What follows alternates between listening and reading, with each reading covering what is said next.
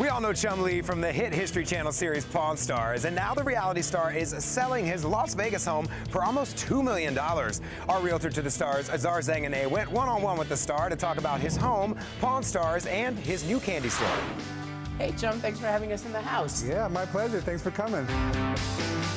This is a passion project for you. It's something you've been working on. It's heavily customized. Tell me all about your house. Yeah, this is my home. Basically, when I moved into it, it was just all white everything, white floor, white ceiling, white walls. Started one wall at a time. You've done a great job customizing it, and you've really customized it throughout. Now, what's your favorite room in the house? It would have to be the TV room where I watch TV because it's really big, but it's painted all black, with black ceiling, black floors. Feels intimate. Yeah, so when you shut the blinds and let no light in and you're watching TV and it has a sound system above you, you kind of feel like you're at the movie theater, like your own personal movie theater. And if you get bored, you can go upstairs. What's upstairs? We got the Chum Chum room upstairs where I like to practice my DJing. We've had a lot of poker games up there. And then if you're feeling like you need to get a little fresh air, I redid the whole garage upstairs and turned it into a patio, which has an amazing view. You started in the pawn shop business really early. How did you end up at the pawn shop where you are now and on TV? Well, I'll make it a quick story because it's really long. I was assistant manager at McDonald's. Rick opened up a Quiznos, hired me to be the manager.